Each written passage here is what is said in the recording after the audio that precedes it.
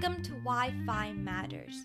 I hope you guys all had a nice weekend, maybe watched some fireworks and hung out with your families, had a good barbecue or something fun like that.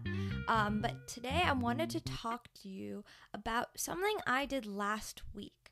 So, after months of waiting, I was finally able to open a bank account, and I know that may not seem exciting, but I need to tell you, it was really hard to actually do it. Since I had to go to a brick and mortar bank, and due to our good friend COVID-19, I was not able to actually go to the bank until about a week ago. Plus, I needed to schedule a time when one of my parents was available to take me because I can't open a bank account by myself. But it's nice to know that now I don't have to store my money in a kitchen cupboard.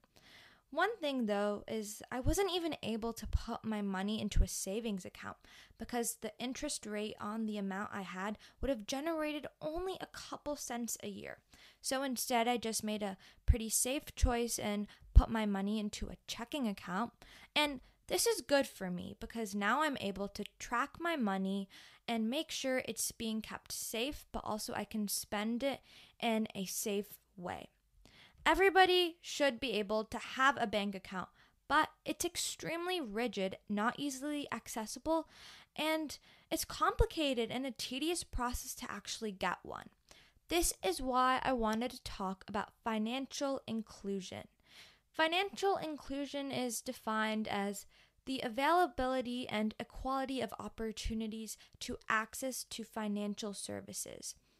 According to the World Bank, there are around 1.7 billion people in the world who are unbanked.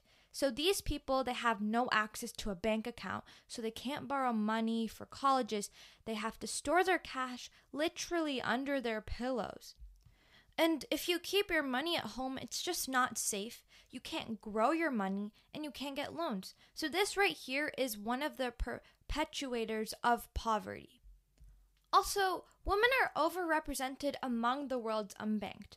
According to CGAP, there are about 980 million women who don't have access to an account, and this makes up 56% of all unbanked adults globally. Also, those who are underbanked are disproportionately young, between the ages of 15 and 24. But let's be honest, how many of us really want to go to a bank? I would say yes, but that's only when I was a toddler, because when I would go to the bank, they always offered me free candy and lollipops, so that was fun. But right now, so many people in the world, especially millennials, would rather go to their dentist than a bank. So in the past few years, we have been going through one of the biggest transformations in financial service history, the FinTech revolution. It's the innovative use of technology for the delivery and design of financial services. So here's a question. Why did FinTech emerge? Well, millennials were essentially the driver for the FinTech revolution. Basically, millennials wanted access to simple but efficient financial services at their fingertips and from the convenience of their homes. FinTech is able to close the gap between a rigid and painfully slow financial service system to a more efficient, quote, mobile phone app using on-the-go, unquote, financial service. And also, to sum it up, in 2008, there was this financial crisis. I don't know if you've heard of it, but basically so many banks, they had to drift their focus from focusing on innovation and finding cool new ways to design and deliver their service, to paying fines and solving out all of those issues related to the crisis. But right around this time, there were big companies like PayPal, Apple, Google, Amazon, who were making things easier and accessible and efficient. So like most Gen Zs, I take FinTech for granted. I have been using FinTech my whole life without ever knowing that the history and importance behind it. Personally, I use FinTech in the forms of payments, crowdfunding, and investing. FinTech payment is something we all use. I'm not even sure how we would be able to survive without contactless payment like PayPal, Venmo, QuickPay, etc. It's so cool to see how some of the older generation are actually catching on because, my tutor preferred cash or a check after a tutoring session. But as a result of the COVID-19 pandemic, this option was no longer possible and we were not able to pay her. But she finally got one of those online payment options through her bank called Zelle. So it was easier to send her money virtually. She even said it herself, quote, "COVID-19 makes us update our banking system as well. We just made it happen even though we were old school," unquote. This is the magic of FinTech. I also use, for investing, I use a teen-friendly investment app called Stockpile. While investing and building up your portfolio, they also have these lessons so you can, quote, "master the market."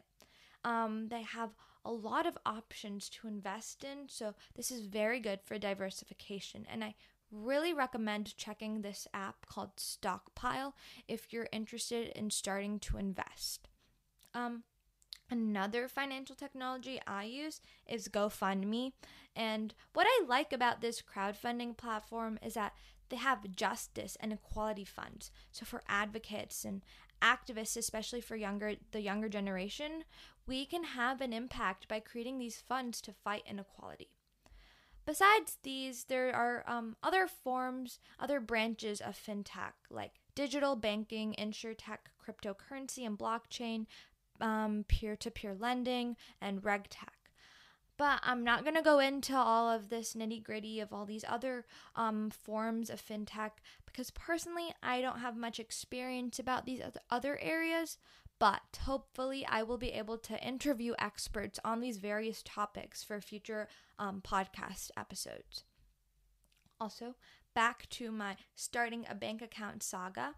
Most traditional banks now are investing into FinTech and offering online options as well as using some apps to help with their online checking. And I'm actually currently using that right now. But digital banking is going to be the future of banking. For example, N26 is a neobank or a digital bank. It's based in Germany, but it was launched in the US around 6 months ago. And they use Axon Bank and they're an FDIC insured bank. Their tagline is, quote, "sign up in 5 minutes and fast, flexible, and transparent," unquote, which is very intriguing for a bank. This is relatively new, like digital banking and N26, but I'm going to be watching them and other digital banks such as Simple, Chime, they're both available in the US, very closely, and I might transition to them maybe in the future. So, what are the benefits of FinTech? A huge benefit, which I talked a little bit about before, is how FinTech simplifies so much of the tiresome banking processes because it's very fast and convenient.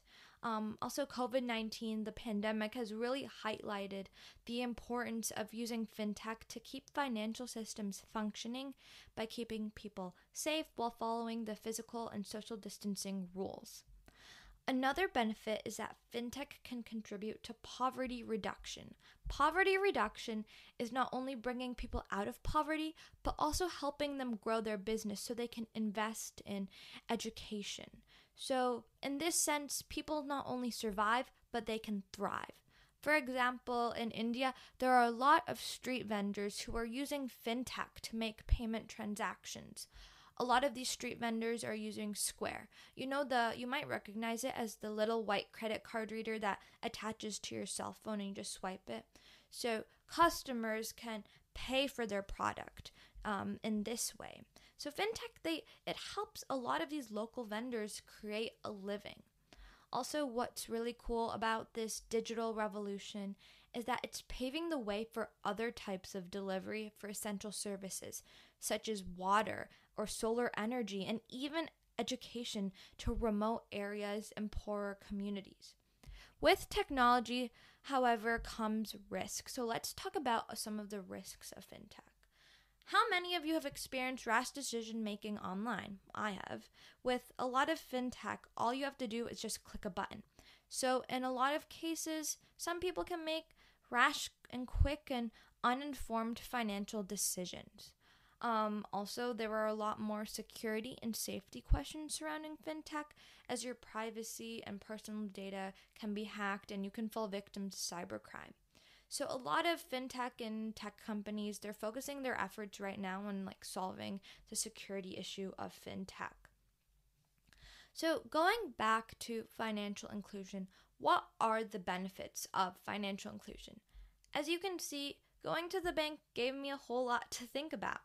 Financial inclusion is just so important if we want everyone to have a chance to achieve what they want in life. The United Nations, they acknowledge the importance of financial inclusion in accomplishing the 17 Sustainable Development Goals. But you might be asking why financial inclusion matters. Well, financial inclusion helps people step out of poverty. It not only helps individuals on a personal level, but can also contribute to economic growth. And what financial inclusion can really do is empower people. It empowers people by giving people the ability and tools to save and manage their money and make smart financial decisions that will benefit their futures. According to the 2017 Global FinTech database, between 2014 and 2017, the share of adults who have an account with a financial institution or through a mobile money service using FinTech rose globally from 62% to 69%. In developing economies, the share rose from 54% to 63%. So, through the use of FinTech, we are closer to accomplishing these goals, as it's a huge step towards financial inclusion. So, thanks for listening to today's episode. And I just wanted to say, I really got into learning about FinTech because I'm going to be speaking at GirlCon Chicago on Friday, July 24th at 4:15 p.m. Central Time. GirlCon Chicago is a convention for you to meet and learn from some amazing, incredible girls and women about how technology impacts every career field, whether it be science, fashion, law, or finances, or anything you're basically passionate about. But this year, due to the COVID-19 crisis, it's going to be virtual. So you don't have to come and travel and fly to Chicago. All you need is a laptop, and registration is completely free. So registration information is going to be in my episode description. So please come check out my session, and I would really love your support. And you can learn more about FinTech. So thank you so much for listening today, and I can't wait to talk to you guys next time.